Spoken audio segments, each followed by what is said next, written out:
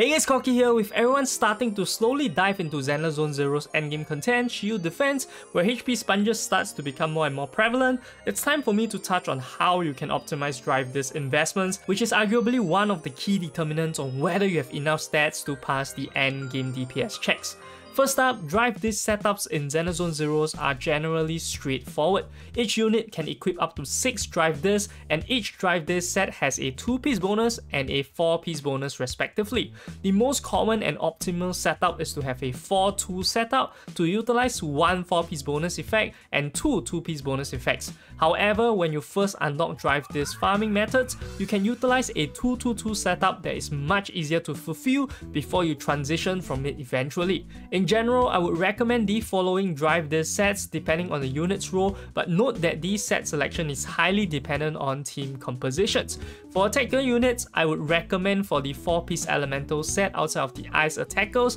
that would want to use woodpecker electro set instead, as the ice set 4-piece effect is relatively weak. The remaining 2 pieces can go for either the woodpecker electro 2-piece set, as the 8% crit is pretty substantial, or if you are already using the 4-piece woodpecker electro set, you can go for a puffer electro for the penetration rate. For stunners, 4-piece set is always going to be shock star disco for the daze multiplier, with a 2-piece swing jazz for the energy regen. For anomaly units, 4-piece elemental set / freedom blue is great, and the 2-piece set can be either the elemental set or the freedom blue set. For the supports, I would go for a 4-piece swing jazz for the non-anomaly team supports and a 4-piece freedom blue for an anomaly team support. Do note here that freedom blue cannot be stacked, so only one unit in the team should carry the 4-piece set. Now the 2-piece set for the supports can be selected from either the swing jazz for the energy regen or the freedom blue for anomaly teams whereby you want to build more anomaly proficiency for the non-attacker buffers.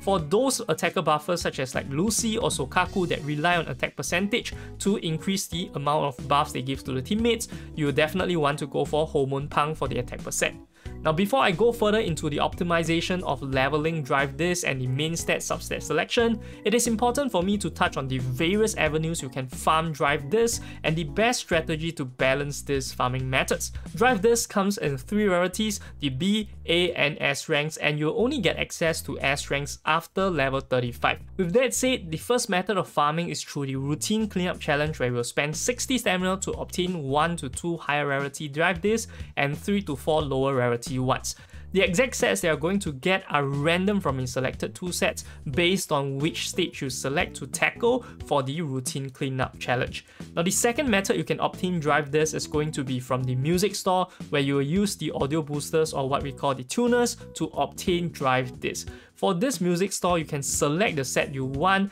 and it has a 5 PT system where every 5th tune will going to get you a guaranteed higher rank drive disc. The best strategy with that said is going to be for people to only use the music store to acquire drive disc before internal level 35 and only start farming routine cleanups after hitting level 35. Your initial aim is going to be to get your core team sorted out with either a 4-2 setup or a 2-2-2 setup, and then you are going to move on. This is simply because the routine cleanup is very much a bait at the start, since you only obtain mostly B rank drive disc and A rank drive disc at best with 1 of 2 possible sets. So it's extremely RNG dependent, and you also have to spend 60 stamina, not to mention the B rank drive disc that you're going to get a lot of from this is for the most part not worth investing in, nor will you desperately need to invest in them based on personal experience. You do not need this before level 35, so the difficulty of the content actually doesn't justify you farming for the drive disc. Once you unlock the second difficulty of routine cleanup at level 35,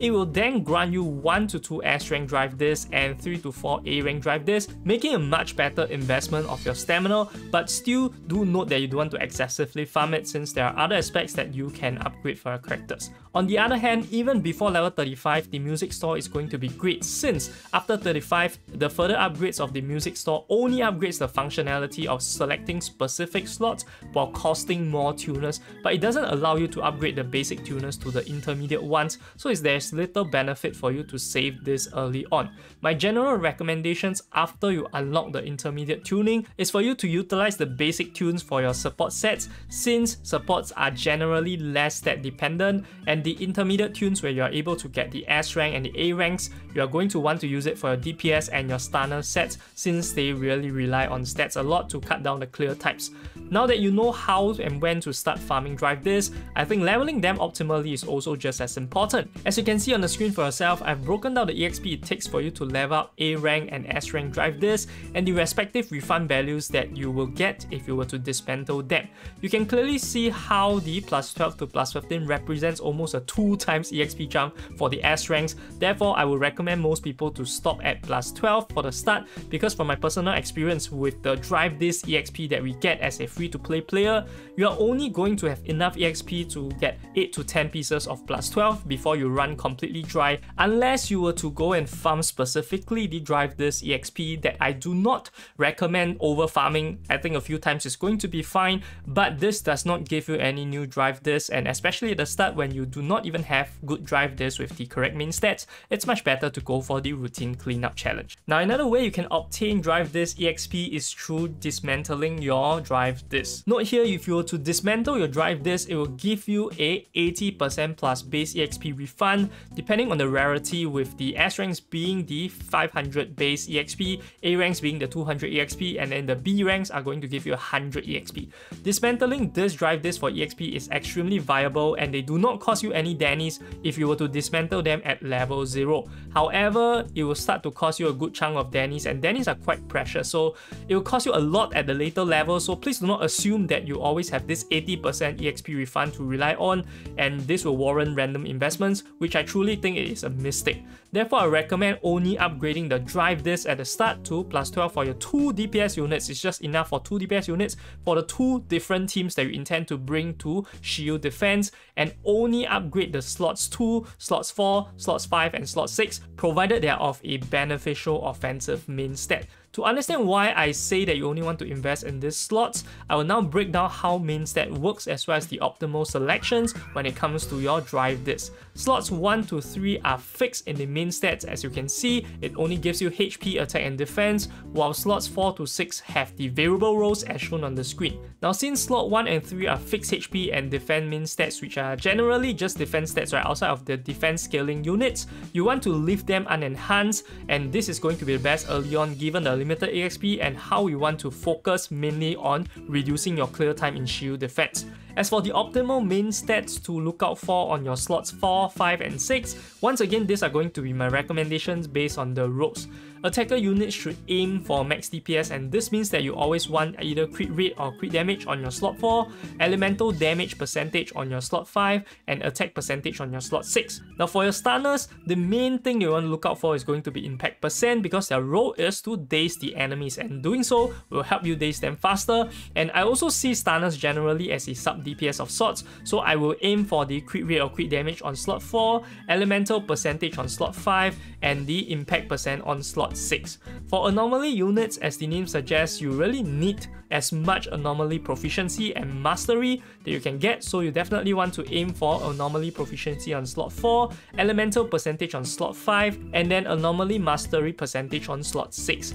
Now for your supports, it is rather flexible, but the attacker buffers really want attack percentage, such as the Lucy and the Sokaku like I've mentioned. Energy regen on slot 6 is also great since they are often not on the field, and this will help out a lot. Lastly, not forgetting our defense units, i.e. it's just Ben at the moment. You just want to go for defense percentage, but Ben in particular can actually use impact percentage as his slot 6 because his skills does have a relatively high daze multiplier. Now at this point, I also like to specially mention 2 other things of note, and the first one is that if you want to get a matching elemental percentage on your slot 5, it's going to be quite difficult. So if you were to get attack percentage on this slot, I think it's totally fine until later on where you want to replace them. And then secondly, right, between the crit rate and crit damage on your slot 4, the simple rule is to look at the weapon you are using for the specific DPS. If you have a weapon that already adds crit rate, go for crit damage. Generally speaking, right, free-to-play players will benefit more from going for the crit rate,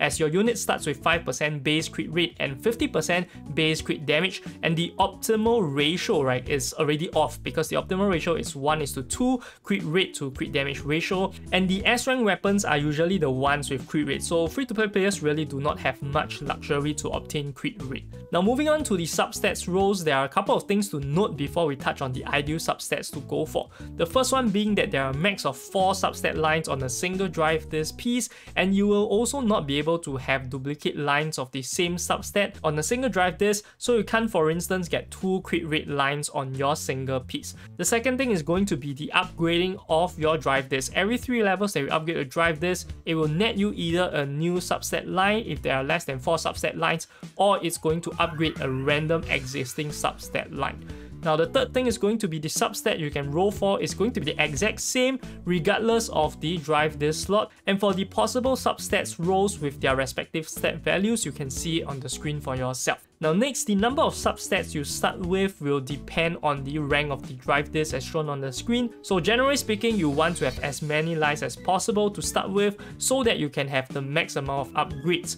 Of course, each upgrade also means that you're going to have a multiplicative of the base stats, so entirely RNG, but starting with the most lines are going to technically give you the best odds. Now a good thing in Zenless Zone Zero about substats is that all of their rows are actually fixed and they are just like the main stat rows, so all you have to do is to obtain the right substat and you are pretty much set, no RNG involved there. Lastly, substat values cannot be the same as the main stat of the drive disk, so using an example like where you have a anomaly proficiency main stat on your slot 4 drive disk for instance, you'll never be able to roll on this piece anomaly proficiency on the substat section. Now with all of that out of the way, I'm now going to give you my recommendation for the substats that you want to look for. Firstly, for your attackers and also the anomaly units that you are going for like a mixed damage, you'll prioritize going for crit rate and crit damage, followed by attack percentage, penetration rate, and lastly flat attack. Now for your pure anomaly DPS / disorder teams, you'll prioritize getting the anomaly proficiency, attack percentage, penetration percent, and also the flat attack. Note here, the reason why we are not going for crit is because the anomaly damage cannot crit, which is why we do not go for them in the substat section in general. Now for your stunners and your supports, I think that going for attack percent overall is going to be much better, especially since you can then pass the drive disk set around and then you constantly upgrade and pass it around, since the attack percent is always going to be wanted on your attack buffers such as the Lucy and the Sokaku, and then other supports can also benefit from it generally. Now of course, lastly we have our defense units, which is banned and they want to just go for defense percentage overall. Lastly, to briefly summarize the general progression path for your drive disk, first you want to aim for a 2-2-2 setup or a 4-2 setup when you first unlock your drive disk. Next, you want to replace your lower rank drive disk with higher rank ones, and you also want to aim for beneficial main stat rolls on your slots 4, 5, and 6. After that, you want to aim for beneficial substat natural rolls, and then you want to upgrade them to +12 on your DPS units. Eventually, you want to go for +15 on your good pieces, and you also want to recycle the bad pieces if they hit 2 or 3 bad upgrades until you get your desired substats. Now, I hope this guide has helped you guys, but if you're interested in some beginner tips instead, be sure to check out this video over here. I'll see you guys over there. This is Corky Gachas, signing off.